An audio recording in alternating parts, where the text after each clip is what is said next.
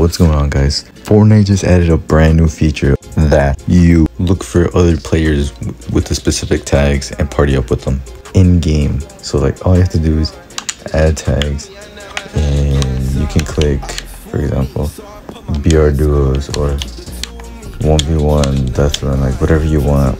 And if you want to change them, click right here, remove and remove. Or tags, you click right here and it shows you all about them. If this helped you guys, please consider subscribing and use code MUNCH in the Fortnite and Rocket League item shop. It'd mean a lot. And yeah, have a good rest of your day or night.